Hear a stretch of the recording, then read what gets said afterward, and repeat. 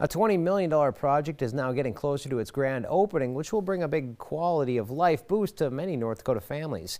The opening date for the Magic City Discovery Center has been delayed, but leaders say it will be worth the wait once it's all ready to open.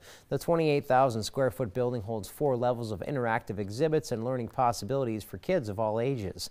The center has been being worked on for the last 10 years and is set to open this April. The Magic City Discovery Center will be home to a Smithsonian Spark Lab, an innovation invention hub center affiliated with the Smithsonian Institute, which is one of only 10 you'll find in the country. Project leaders say the installation of the 37-foot climber, the 12 exhibit galleries, and more will take a bit of time to get ready for the public.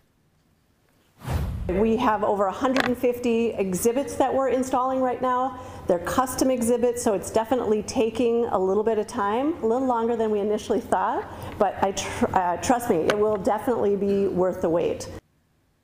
Organizers say the center has different levels of memberships for local families, military families, and grandparents. We'll keep an eye on that April opening date and give you more information as we get it.